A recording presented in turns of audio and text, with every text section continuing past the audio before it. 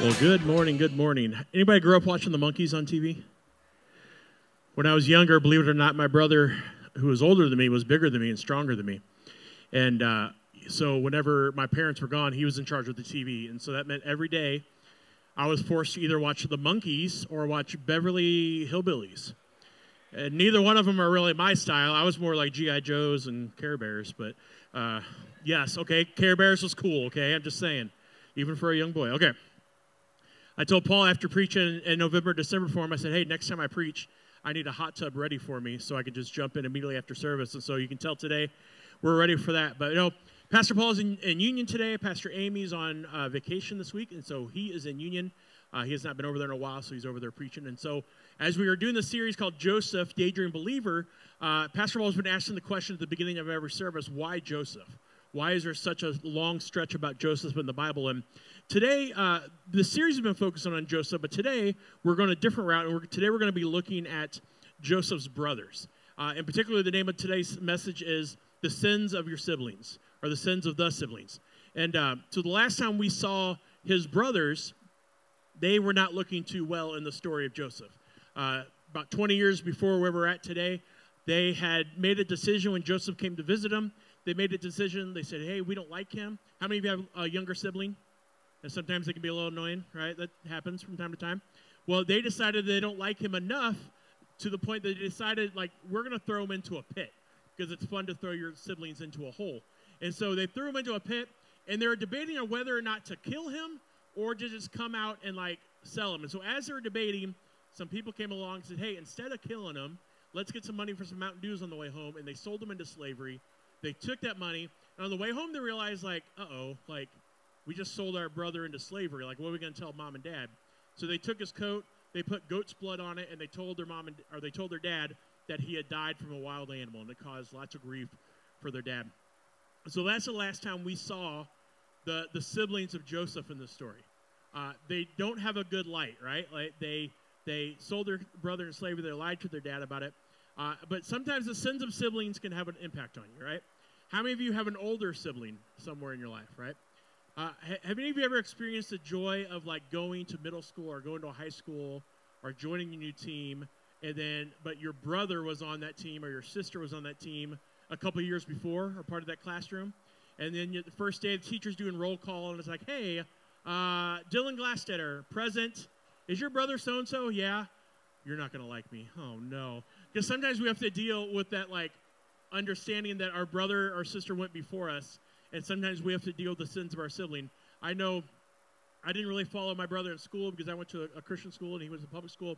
But I know my brother, and I know we're on live feed, so I'm going to kind of speak carefully. My brother has had a past of issues. He's currently living on the state.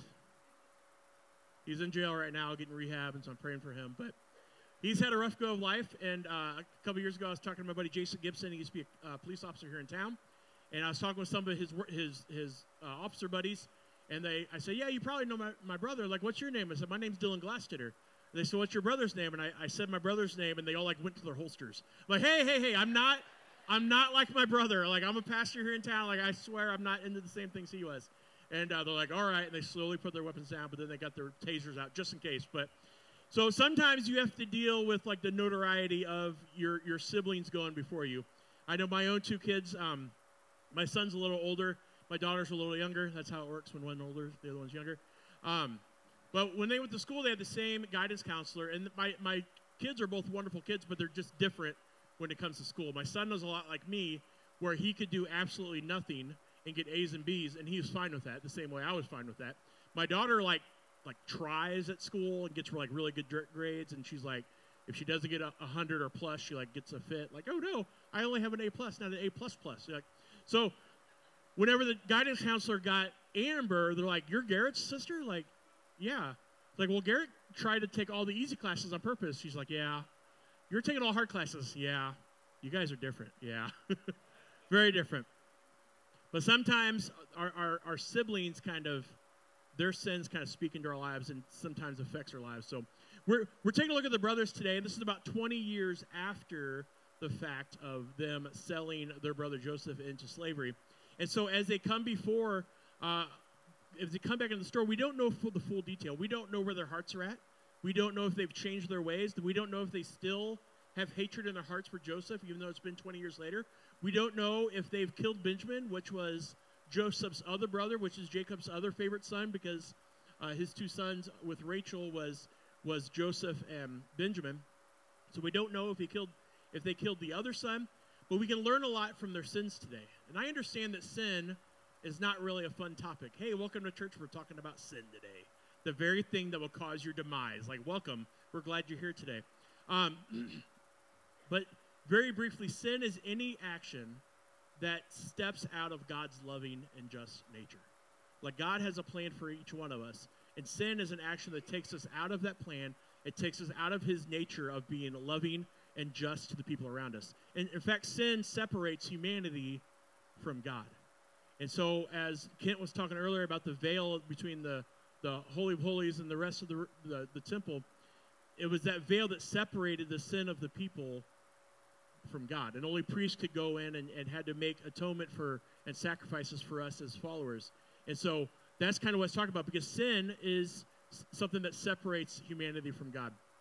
Now, I think, unfortunately, in 2024 America, a lot of us have probably grown up being a little too comfortable with sin in our lives. Like, I remember being in high school, and things that were totally inappropriate now are just, like, commonplace today. Like, look, when I was in high school, like, if somebody had relations before they were married, that was like, oh, my goodness. Like, they did what? And when people were living together before marriage, it was like, oh, my gosh, really? And then now it's like, that's just no big deal. Like, I remember when I married Laura, like, there were people at my job that was like, I don't want to get into that, but it was like, they were surprised that I had not had relations before. Like, what if she's a dud? Like, your mindset is totally not where my mindset is, right? And so things that were normal back then were not normal back then and have become more normal now. And I think sometimes we fall into a situation where we understand and we know we're not going to commit the big sins, right? The quote-unquote big sins. Like, I'm never, as much as my brother causes me grief, I'm probably never going to sell him into slavery. And it might be fun to throw him in a hole, but I'm never going to, like, throw him in a pit and determine how I can get rid of him. Like, that's not something that's going to happen. And so a lot of us would say, yeah, I'm not going to get involved with big sins in my life. But the problem is we often let a bunch of little sins into our lives. A bunch of little things. We're like, well, that's not a big deal. It's just how I talk at work. I don't talk that way at church, or I don't talk that way, around my family, or, when nobody's home, it's okay if I watch that because it doesn't really hurt anything. It doesn't hurt anybody. And we have to be careful of the things we're allowing in. Here's the problem with that, though. We say, hey, I'm not going to do the big sins, but I'm okay with some small sins. The problem is God sees sin as sin. In God's eyes, it's not big sin and little sin. The fact is that there's sin, and that sin separates us from him. So today we're going to look at Genesis 42 through the first part of chapter 43. And this is a little bit of reading, and so I just want you guys to be here with me, pay attention, understand what's being said, but also understand, like, the feeling of what's going on. I know Pastor Paul, a lot of times, will have everybody stand whenever we read the word. We're not going to do that this morning because, like, your knees are going to be hurting. Okay, so we are in Genesis 42, and we're going to be learning about the brothers this morning. So here we go. When Jacob heard that grain was available in Egypt, he said to his sons, "Why are you standing around looking at one another? I've heard there is grain in Egypt. Go down there and buy enough grain to keep us alive. Otherwise, we'll die." I just want to say, first of all, that is such a dad thing going on right there in those verses, right? Like, dad finds out there's food somewhere, and he just looks at his sons, and he's like, why are you guys just standing around looking at each other? Go do some work. Go get the food. Make a trip, My dad is sitting right there, so I can't say anything. First service, I would tell the truth. Well, my dad would have this, like, Dylan, why are you mowing the grass? Because I'm 16 and I want to mow the grass. Go mow the grass. Oh, okay. Or anytime I want to go to my friend's house, it was like, yeah, you can go to your friend's house, son. Yay, thanks, Dad. You have to clean the garage first. My initial response is, it's your garage, not my garage. I don't know why. And the second response is, I don't care about hanging out with my friend today after all. I'll just go back inside. It's not a big deal. Continuing on. So Joseph's 10 older brothers went down to Egypt to buy grain, but Jacob wouldn't let Joseph's younger brother Benjamin go with him, for fear some harm might come to him. So Jacob's sons arrived in Egypt along with others to buy food, for the famine was in Canaan as well. Since Joseph was the governor of all Egypt and in charge of selling grain to all the people, it was to him that his brothers came. When they arrived, they bowed before him with their faces to the ground. Joseph recognized his brothers instantly, but he pretended to be a stranger and spoke harshly to them. "Where are you from?" he demanded. "From the land of Canaan," they replied. "We have come to buy food." Although Joseph recognized his brothers, they didn't recognize him, and he remembered the dreams he had had about them many years before. He said to them, "You are spies. You have come to see how vulnerable our land has become." "No, my lord," they exclaimed. "Your servants have simply come to buy food. We are all brothers, members of the same family. We are honest men, sir. We are not spies." "Yes, you are," Joseph insisted. "You have come to see how vulnerable our land has become."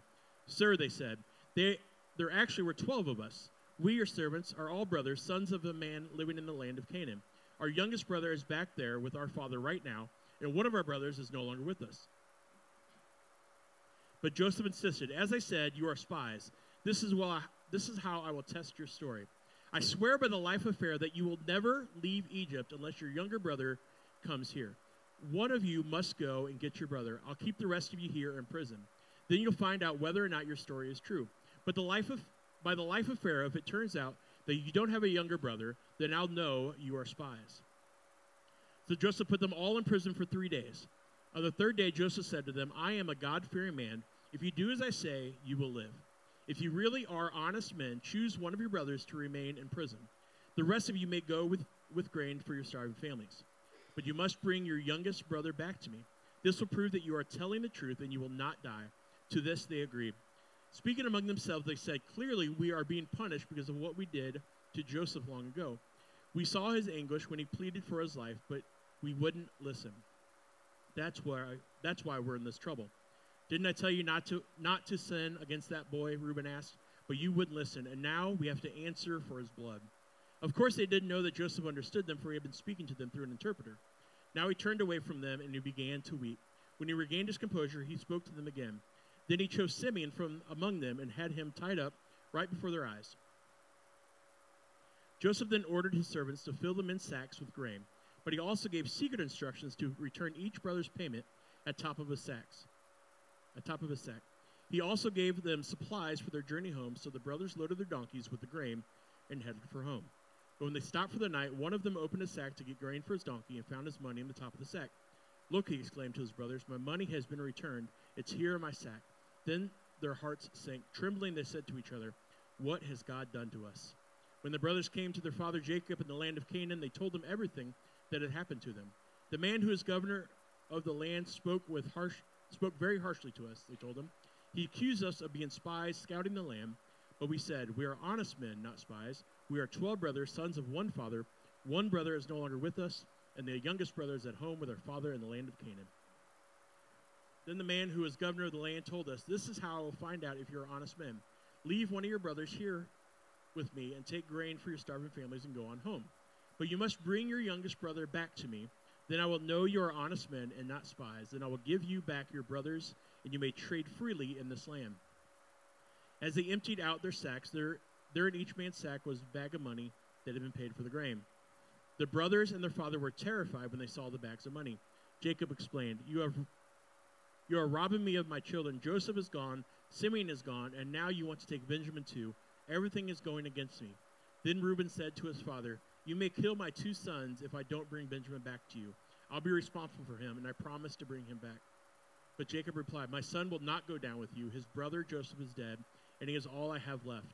If anything should happen to him on this journey, you would send this grieving, white-haired man to his grave." Chapter 43. But the famine continued to ravish the land of Canaan. When the grain they had brought from Egypt was almost gone, Jacob said to his sons, "Go back and buy us a little more food." But Judah said, "The man was serious when he warned us. You won't see my face again unless your brother is with you. If you send Benjamin with us, we will go down and buy more food.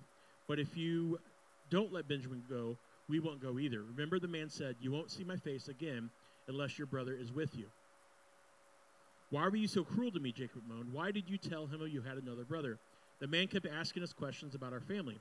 They replied, he asked, "Is your father still alive? Do you have another brother? So we answered his questions. How could we know he would say, bring your brother down here? Judah said to his father, send the boy with me, and he will be on our way. Otherwise, we will all die of starvation, and not only we, but you and your little ones as well. I personally guarantee his safety. You may hold me responsible if I don't bring him back to you. Then let me bear the blame forever. If we hadn't wasted all this time, we could have gone and returned twice by now. So their father Jacob finally said to them, if it can't be avoided, then at least do this: pack your bags with the best products of this land. Take them down to the man as gifts: balm, honey, gum, aromatic resin, pistachio nuts, and almonds. Also take double the money that was put back in your sacks, as it was probably someone's mistake. Then take your brother and go back to the man. May God Almighty give you mercy as you go before the man, so that he will release Simeon and let Benjamin return. But if I must lose my children, so be it. Dear Heavenly Father, we come to you today, Lord. We ask you just to bless us for the next few moments as we read, as we study the Word of God.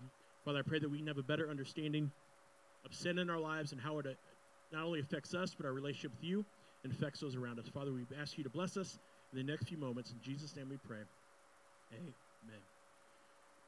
All right, so that is a long passage, right? But there's a lot of stuff going on in that passage. And so today, as we talk about the sins of the siblings, we're going to talk about the effects that sin has on them, but also on us. And the first thing is that sin mars your reputation.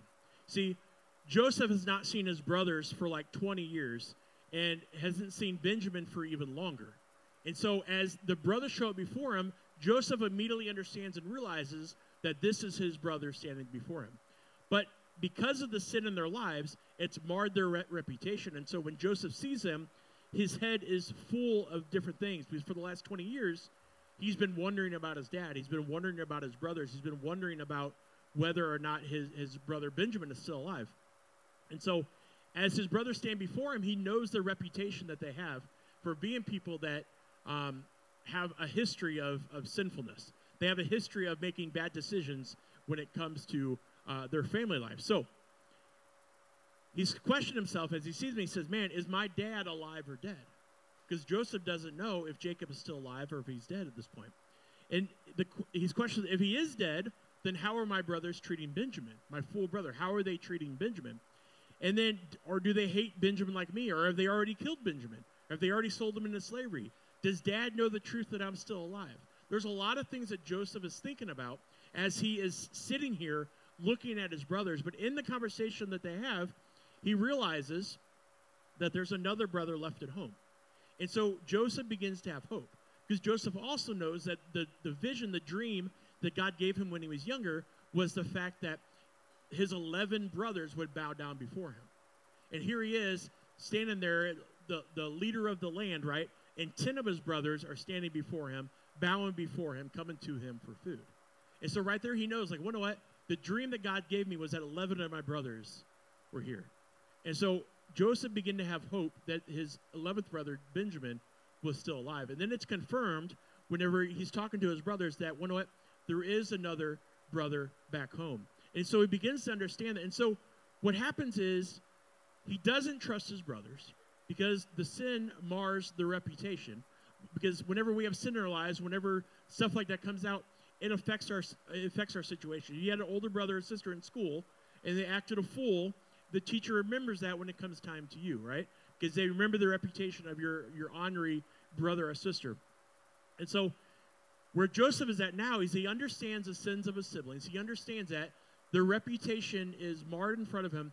And so now he starts going from, how do I get back at my brothers? Do I forgive them? Like, instead of all of that, Joseph has now switched his brain, and now his utmost importance is trying to get Benjamin to himself in a safe way. He wants to make sure that his other brother is safe, that he's not in harm's way, that his siblings aren't doing anything to him or being mean to him. And so Joseph, who is going to eventually forgive his brothers, and Pastor Paul's going to talk more about that next week, right now his utmost importance is about making sure that his brother Benjamin is safe. If you're a part of the men's reading plan here at Livestream Church, like a week or two ago, we covered this in the reading plan, and there were some questions that people were asking. And the questions were along the line of, like, why is Joseph being so mean to his brother? Why is Joseph, like, acting like a jerk? And it wasn't that. The fact is that Joseph was trying to make sure, he was trying to devise a plan to make sure that his other brother, Benjamin, would be made safe and be able to be brought to him so he could be reunited with his brother. And so all of the imprisonment, all of the keeping the brother back, all of the threats, all of that was to try to secure safe passage for his brother Benjamin to come back to him. And so because of their history, because of the sins of their past, their brother's reputation is marred because of the sins they have in their life. Here's the other thing we note is that whenever Jacob sent the sons to get food, he did not send Benjamin. And I don't know if Jacob knows what the boys did. I don't know if he ever realizes that truth. But I do think that Jacob had a suspicion, or he had an understanding that the last time he sent a brother, one of his sons with the other 10 sons, things didn't go right. And Joseph didn't come back.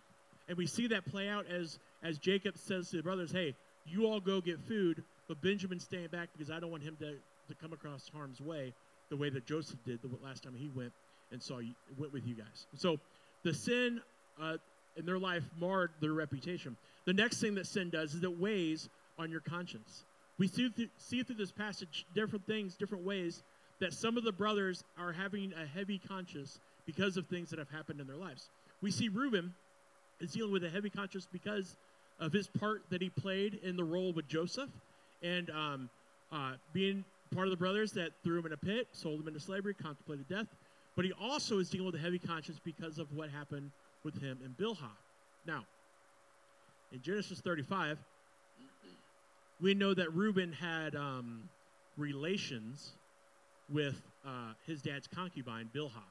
Now, that's a little weird, right? Imagine your half-brother has relations with your mom. That's weird, right? Like in today's day and age, that's very weird. Well, back then, I'm going to tell you, it's very weird as well. And because of what Reuben did, because he had these relations, he was cut off as receiving the inheritance that Jacob had for him, right? So Jacob, being the firstborn, Reuben was going to get the inheritance, all the land, all the money, like the nice Xbox, the nice car. He's going to get all the good stuff whenever that time came. But because he had relations with his stepmom, I guess it would be sort of his stepmom, because of that, he is cut off now from that inheritance, and it goes on to the next person, right? And so Reuben is dealing not only with the guilty conscience because of Joseph, but also what happened with Bilhah. Like, Reuben's got some stuff going on. He's got a history, okay? And so we look at the next set of brothers. The next two that were in line to receive the inheritance was Simeon and Levi, and they have a guilty conscience because of what happened with Joseph, but they also have a guilty conscience because of what happened with their sister Dinah. Now, their sister Dinah, we see earlier on in Genesis, Dinah was taken, and she was raped by a man in a city. And the man in the city decided that he loved her, and so he goes to Dinah's brothers and says, hey, I sort of kind of raped your sister, but I want to marry her and make her an honest woman now. Is that okay with you? And, you know, as a couple brothers dealing with that with a sister, like, it didn't go over really well, right? So they came up with a plan and said, well, you know what? Yeah, you can marry our sister, but here's the thing. Like, we can't have our sister marry anybody that's uncircumcised. So we need you and we need all the men of your village to get circumcised. And so they're like, I love her and I want her to be my wife. And so they go through the process of circumcising all the men in that city. Now, I know that when babies get circumcised, they kind of bounce back pretty quick, right? It's not a big deal to them. I would only assume as a grown man that it might be a little bit longer process as far as like the healing process.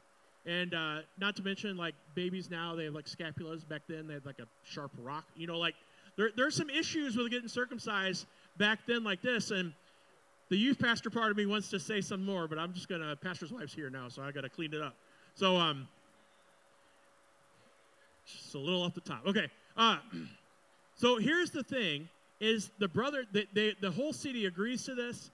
All the guys get circumcised, and so for a few days, all the men are gingerly walking around town, just kind of enjoying life at a slow pace, you know. And this is always like my favorite story as a teenager in the Bible, one of them.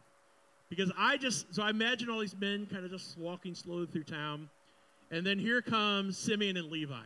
And I just, like, in my head, I see like the smoke rolling behind them, and they're walking in, like, and I don't know why, I assumed like a gladiator uniform, like some kind of war garb, and they got swords, and they're just kind of twirling them around. And they go through town, the smoke is billowing, and dogs are running out of the way. They're like, oh, the fearless warriors, you know. And what happens is Simeon and Levi, they go through town, and they use their swords on every single man in the town. They put every single one of them to death. And they can't really, like, get away because they're a little tender still. And I just love that story because, one, the visual of, like, them just rolling through town and smoke and just everything. But then just, like, that's a smart plan. Isn't it? Like, we're going to make you slow and then come after you. Like, it's like, what a perfect plan. But here's the thing. As a teenager, I love that story. But as an adult, I understand some issues with that story. Because even though what happened was wrong, murdering like 400 people is probably not a just response to that, right? And not only that, but we see that Simeon and Levi did not take time to talk to their father, to get consultation, to get consent. They didn't think about anything. They just went and responded with violence and killed all the men of this town. Now, that could have started a war. That could have started all kinds of things going on with the people.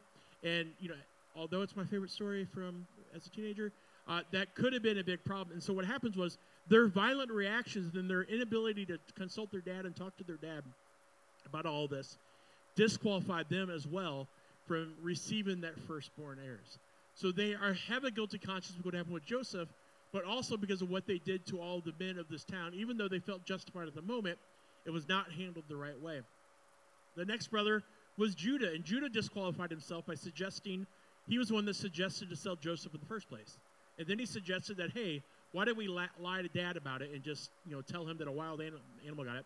So he lies, which brought deep grief to Jacob for years. And now at this point, Judah himself is a dad, and Judah himself has lost a child. So Judah now understands the pain and the heartbreak and the sorrow that comes along with losing a child. So not only is he guilty about what happened to Joseph, but now he also feels the guilt about what he's done to his dad and the guilt and the sorrow that he's caused his dad because he understands it as well. That sin weighs heavy on his conscience. Here's the bottom line. We could go on through the brothers, but here's the bottom line, is that sin weighs heavy on your conscience. When you have sin in your life, it weighs heavy because we know that something's not right. We know that we're not right with God. We know often we're not right with people around us because of things we've done. And sin can weigh heavy on your conscience. I'm going to encourage you, if you are battling with something in your life, I'm going to encourage you to talk to someone. Maybe it's your spouse. Maybe it's a friend, a coworker. Maybe it's one of the pastors here at church. You definitely need to talk to God about it. But you need to be able to talk to somebody. And here's the thing. If sin doesn't weigh heavy on your heart, if sin doesn't weigh heavy on your conscience, then you might need to start praying for a miracle of your soul for God to transform the callous heart. Because if you have sin in your life and you don't care about it, you're not affected by that sin, you're not affected from a guilty conscience, you're not affected from feeling remorse from it, can I say that you have a callous heart towards God? And the first step we need to do is ask God to, man, Father, help me to feel this. Help me to feel the need to get rid of it, because we can't allow sin to just take place in our life, and we can't let it take root in our hearts. And when we do that and we no longer feel affected by it, then we find ourselves in a very tough situation with our Heavenly Father. Our first motivation needs to be to please God. The reason we have remorse, the reason we have a guilty conscience, we want to get rid of that, is because we want to please God. We want to be right relationship with God. The second motive we have, and this is more of a selfish motive, but it's okay, is that we want to remove the weight and the pain and the hurt that sin has on our lives. As we look at the brothers, we see them dealing with some heavy conscience situations, some heavy pain, some heavy hurt from things they've done, and we see that start to play out. Say, man, why didn't we leave him alone? Why did we do this? Didn't I tell you? And when they find the money, they're saying, God, this is God getting back at us because of what we did for our brother. They're starting to feel remorse. They're starting to understand that what they did was so wrong. They might not have realized the pain they were going to cause, but they have caused huge amounts of pain, and they're starting to process that. Here's the other thing that sin does. We learn from the brothers that sin brings grief to those around you. When the brothers arrive at home, they tell their dad all the news, and the dad is all distraught again, because not only did he lose Joseph already, but now Simeon is being held back, And he knows that in order to get new food, he now has to send Benjamin down. And so not only has he had distraught for the last couple decades over losing Joseph, now he's got Simeon in prison, and he doesn't want to lose Benjamin either. These brothers had no idea about the grief their father was going to go through as they did what they did to Joseph. They did not realize the impact that it was going to have on them that would play out not for a year, not for a decade, but for multiple decades and 20-plus years. Their father is dealing with the pain and the sorrow and the hurt of everything that's going on. They did not count the cost when selling Joseph and lying to their father. Sin not only weighs on your conscience, but it also brings a lifetime of grief, sorrow, trauma, and anxiety to those around you. A lot of times we think, oh man, this is just my sin. It's going to impact me. It's going to affect me. It doesn't have any impact on anybody else. Well, that's a lie. Because when we are living wrong, it does impact us. It impacts our relationship with him, but it also impacts our families. It impacts the people around us. When we sin, it is an issue for everybody that's connected with us because our sin is out of God's plan. If we're living outside of God's plan, then we're not doing what we need to do for those around us. The next thing, sin's sorrow brings repentance. Here's the good thing. When you have a heavy heart, when you have a guilty conscience, that sin's sorrow can bring repentance, and that's good news. Sorrow of sin can bring you to a place of repentance and ultimately forgiveness. 2 Corinthians 7, 9 through 11 says, "Yet now I am happy, not because you were made sorrow, but because your sorrow led you to repentance. For you became sorrowful as God intended, and so were not harmed in any way by us. Godly sorrow brings repentance. That leads to salvation and leaves no regret. But worldly sorrow brings death. See what this godly sorrow has produced in you, what earnestness and eagerness to clear yourselves, what indignation, what alarm, what longing, what concern, what readiness to see justice done." I love this passage because it really lays out the entire process of going from having sin in our lives to where God wants us to be. So we're going to look at a few key words here. First of all, the word sorry. The word sorry. Like, we think, man, I'm sorry for what I've done. And sorry can be a good thing. But here's the thing. Sorrow can also be kind of an excuse. Because are you really sorry for what you did? Are you sorry that you got caught? Are you sorry that man, my dad or mom or husband or wife or whatever, they found out about it, and now I'm sorry that I got busted for it, right? I remember being a teenager, being at home. I would be upstairs watching TV or reading my Bible like a good student, always reading my Bible up there. And I would hear my dad from downstairs, "Dylan!" And my brain would instantly go into overdrive, like, oh. I would hear my dad bellow from his lair below. And I was just like, oh no. And so I'm going downstairs. I'm like, oh man, what did I do? What am I getting in trouble for? What did Dad find out about? And you start working the apology, like, Dad, I'm really sorry for whatever it is that you caught me doing. I really apologize, And but how do you know that's not really a place of being sorry, right? You're sorry you got caught. You're planning. You're sorry for whatever I did wrong. I apologize. Husbands, do we do that sometimes with our wives? Babe, I'm so sorry for what? I'm just sorry. I do a lot of things wrong. I'm sorry. Just a blanket forgiveness is what I ask from you right now. But see, Paul says his happiness doesn't come from sorrow. He says, "Yet now I am happy not because you were made sorry, but because your sorrow led you to repentance." And that's the next key word. The next key word is repentance, which is godly sorrow brings repentance. And it's an act of turning around, ceasing sinful plans, and then making a new plan. So repentance is saying, hey, I'm doing this wrong, I'm sinning. And repentance is saying, hey, no, I'm not sorry for it. I'm stopping it. I'm turning away from it. And now I'm heading towards the plan that God has for me in my life. Being over here, I'm just saying, oh, man, I'm sorry I got caught. And then you do it some more is not true repentance. Repentance is saying, hey, this is something I was doing. I'm stopping it. I'm turning around. I'm heading in the right direction. But here's the other thing that's interesting, that repentance in and of itself is not forgiveness. Right? Repentance is what we are doing in response to God. Repentance is what we are doing in response to the sin of our lives. What comes next when we are truly repentant before God is that God gives us forgiveness. He goes on that verse, he says, "But because your sorrow led to repentance, for you became sorrowful as God intended, and so we're not harmed in any way before us." Godly sorrow brings repentance that leads to salvation.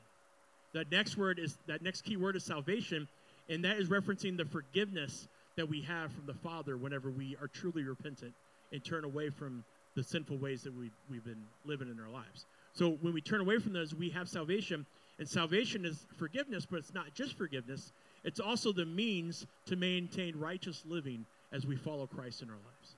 So we have forgiveness, but also he gives us the ability to continue to live the right ways and live for God.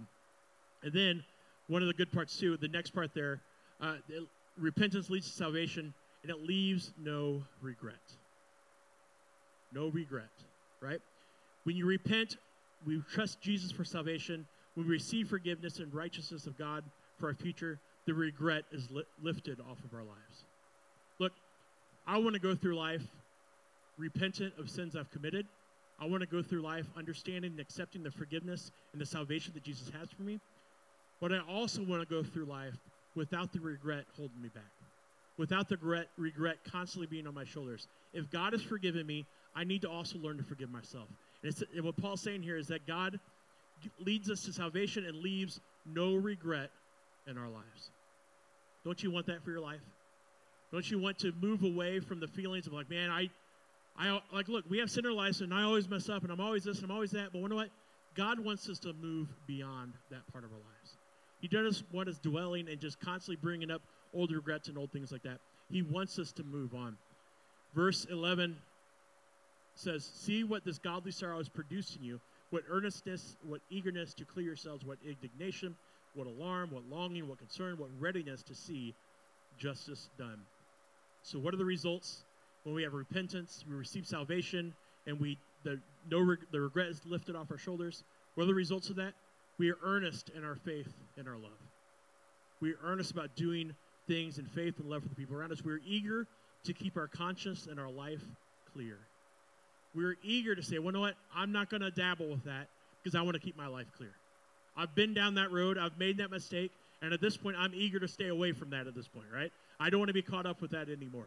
You know, in this day and age, it's funny because a lot of times when you say no to things, there are a lot of things in the world that the Bible doesn't necessarily is sin in and of itself.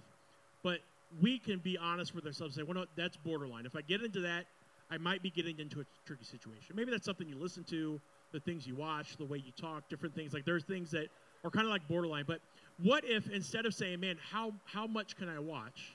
How much can I listen to? How much can I say before it's actually sin? What if instead we had an eagerness to have a clear conscience and a clear life before the Lord? And we weren't worried about like, man, I could do that. I could technically do that. But what do we say? Well, you know what? I'm not going to mess with that because I want to make sure that I'm clear before the Lord. Right? Also said that we have an indignation and alarm for sin. We look at those things and we're like, well, you know what? I'm not going to fall back into that trap. Whenever we're given the opportunity or the temptation to sin, there's an alarm that goes off inside of us. Like, well, you know what? If I continue down this path, I'm going to end up somewhere I don't want to go. And because of that, I'm going to allow this alarm that I have from the Lord to help me steer clear of heading down that wrong path again. That is what Paul is saying that we have. We have the indignation and alarm for sin. We also have a longing for good and holy living. How many of you want to do good and holy things in this life? I want to be a person that when people come in contact with me, they're like, man, Dylan brightened my day today. Dylan did something like Dylan spoke life into me today. Dylan encouraged me today. I want to do things that are good and holy and help people around me, not bring people down. And so we see this starting to play out in the brothers' lives. We see them starting to kind of get into a place of repentance. And next week, Pastor Paul is going to talk more about forgiveness and reconciliation. He's going to be talking about that. And so we're going to see a lot of that next week. But we see that start to happen now. And so that we're not ending on this note of like, sin, sin, sin, sin. Here's the last thing we learned. We learned that sin is swallowed in forgiveness. No matter what that sin is, big or small, like we talked about earlier, it's swallowed up in the forgiveness that the Lord has for us when we truly are repentant and we turn to Him. Next week, we're going to carefully look at the reconciliation and forgiveness that occurs in Joseph's family because it's a beautiful story, and Pastor Paul is going to share about that next week. But as we close here, I want to share a verse. 1 John 1, 8 through 9, it says, if we claim to be without sin, we deceive ourselves, and the truth is not in us. If we confess our sins, He is faithful and just, and will forgive us of our sins and purify us from all unrighteousness. As the worship team comes up, we think back to Joseph's brothers, and we understand that they made a lot of mistakes. We also read here in 1 John, which they didn't have back then, but we have it today, that when we confess our sins, we lay them before the Lord, he is faithful and just to forgive us, right? He wants to purify us and make us righteous again. And so the same way that Joseph's brothers are starting to reconcile with the wrongs they've had, and they're starting to have repentant hearts, like they plotted murder, they sold their brother, they lied to the father for 20 years, we see that the sorrow and repentance is starting to happen in their lives. It's starting to take root of them, and they're starting to change their heart. They're starting to change their song that they're singing, starting to change their reputation, right? They're getting to that point. And we know that their salvation is coming. Well, today, I want us to understand that your salvation is here for you now, if you're ready for it. You know, look, let's be real. We all sin in our lives. We all have things that we do that aren't right. And we can have an attitude of like, well, nobody can tell me what's right or wrong. Well, the Word of God does. And if you're following Him, this is the standard that we live by. We're supposed to be obedient to Him. We're supposed to follow His ways. We're supposed to be like His Son. Look, I don't think that any one of us are going to ever be perfect, but it doesn't mean that we can't strive for perfection. It doesn't mean that we can't strive to be exactly like Jesus wants us to be. See, every single one of us serve a forgiving God. And there's forgiveness for each one of us as we follow after Him.